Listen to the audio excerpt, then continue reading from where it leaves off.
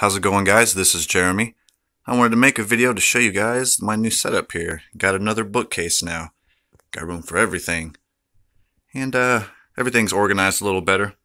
So I'm going to go through here, show you guys all my books again, and show you some of the new stuff I've gotten recently. So on the top shelf here, we have all of the original Goosebump books lined up all the way across.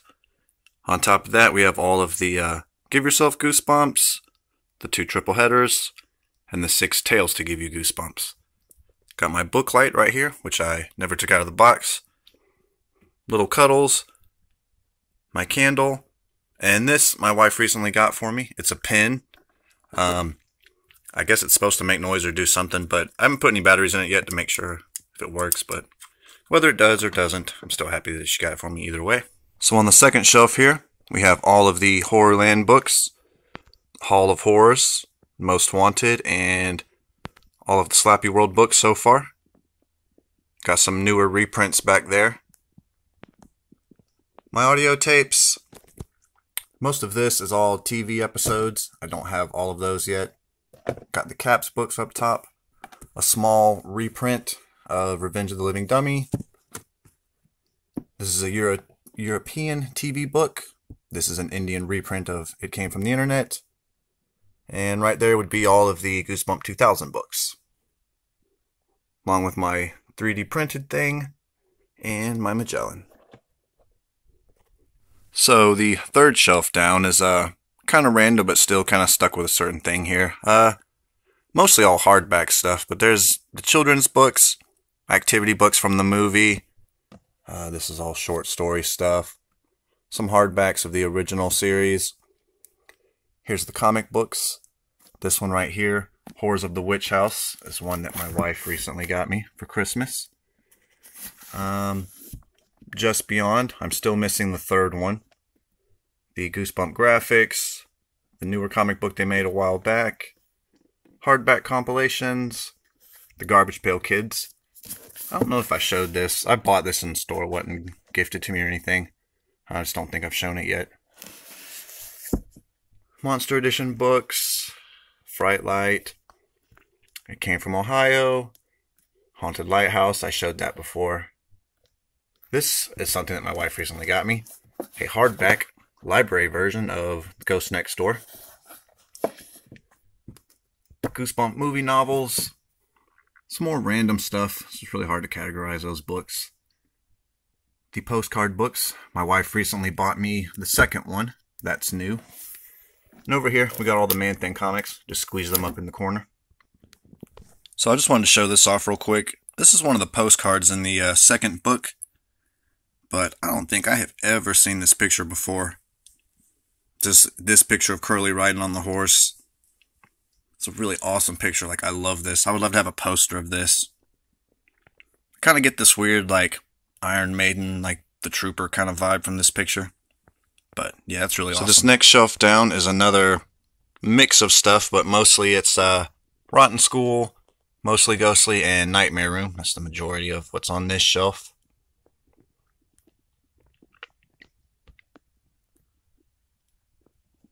Some of the Twist the Plot books right there. Space Cadets. Some standalone stuff. Gooflumps, which I know isn't really an R.L. Stine thing, but since it's a parody, I have it anyways. Some 80s stuff up here. Joke books, Indiana Jones stuff. More Twist the Plot. G.I. Joe books. The Hark books. Nightmare Room. I recently got the third book in this trilogy. But the one I ordered, I didn't realize it at the time. It's the European version, so it's a little bit different from the other two, but the American version of this book's kind of pricey right now, so until then, I'll just take the European one.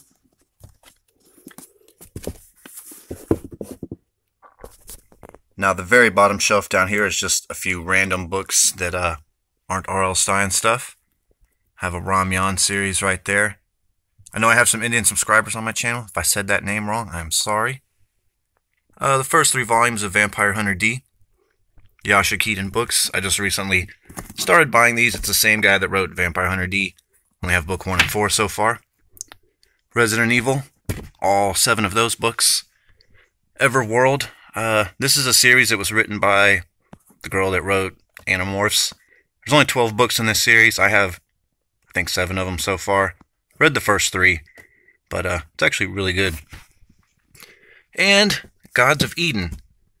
If you are interested in like ancient alien type stuff or anything like that, this is a really interesting book. Now, here's the top of the second bookshelf. This was actually the original bookshelf that was in my room. But right here, all across the bottom here, we have the original Fear Street books. Up top would be the standalone stuff. Babysitter compilation. Halloween Night compilation. And over here would be some of the stuff my wife got me recently. Got a hardback version of The Prom Queen. Hardback version of Missing.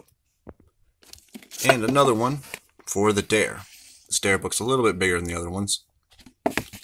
But it's always fun to have hardbacks.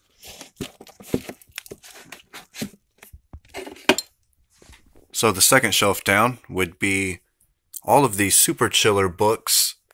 The Cheerleader books, Fear Street Saga, 99 Fear Street, Cataluna Chronicles, and Fear Park. We have all of the Fear Street sagas right there. And then those 4 random Fear Street books that came out. Hardback version of Curtains. Some standalone teen stuff from like the late 80s, early 90s. Goodnight Kiss compilation. Fear Street Nights. Silent Night compilation. Fear Street Saga compilation. And then all of the Fear Street Senior books. The third shelf under that would be the Fear Street novels that came out a couple years back. The 3 newer ones they made. Then right here is all of the Ghost of Fear Street books. Now this right here was something my wife got me for Christmas, but I already had this book. She didn't know I had it. That's why she normally doesn't buy books for me. But this one has this weird like plastic cover on it, which this is the first printing, and my book right there is the first printing as well. So this one's just in better condition than mine, so I guess it's still fun to have a second copy. Can't even see this, but this is just a Zelda journal that I have. It's not really a journal, it's more of a notebook.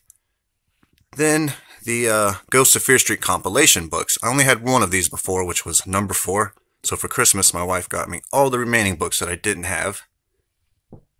Fear Street compilation. This is another copy of Party Games, which is signed by R.L. Stine. So the third shelf down, we have Red Rain and Superstitious, Dangerous Girls 1 and 2, Betrayal, which is a compilation of the Fear Street Saga trilogy. Cursed is the first 3 books of the Fear Street sagas. Temptation, which is a Goodnight Kiss compilation. The Sitter, Bitten, which is a Dangerous Girls compilation. Now I have all 12 of the Fear Street Collector's Edition compilations. I have been trying to collect those recently. Finally have all of them. The only thing that bothers me is this one right here. Number 9. All of these right here are like Archway paperback printings, and then this one's Simon Pulse, and it's a little bit taller than all the others, and that really bothers me. Just that this one's taller than all the others. It's just a weird thing that probably no one notices but me. Then we got paperback for Red Rain Superstitious, Eye Candy, which I recently got a hold of, and yet another version of Dangerous Girls. And that's my microphone I use for my audiobooks. And then the very bottom of the second bookshelf is just the manga collection that I recently showed a video of. Nothing's changed with this other than Death Note number 4. That got added since doing that video. So since adding the second bookshelf, I lost my space for my movies here. So for right now, they're just all stacked on the floor in between the bookcases. My Stimpy doll that I found at a Goodwill years ago. He used to fart when you would squeeze him. But he kind of don't really work anymore. It's pretty sad when he stopped farting. That's the whole reason I bought this thing. But he's from like 1992 on the tag, so this thing's close to 30 years old. But yep, Stimpy doll and Goosebump movies. Lastly would be the top of the bookcases. We have my masks, Horrorland mask, the Curly mask, which was signed. It's fading, but there's nothing I can do about that. My puzzle, the Eureka Castle toys, my backpack over there, which my wife got me, a Slappy doll.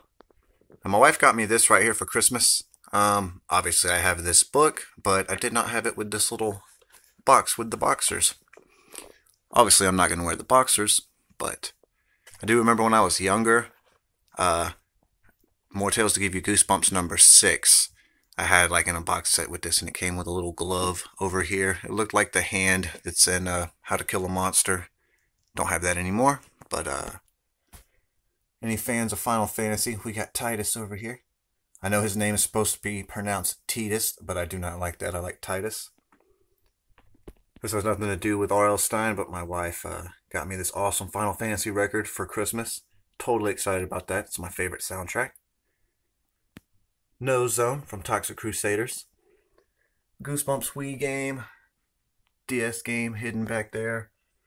Another puzzle, one that's not been opened. Here's the box to the one that's on the wall. And an original box set box. Right there and right there.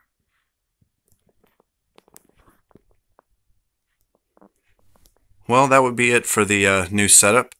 Hopefully you guys enjoyed this little video.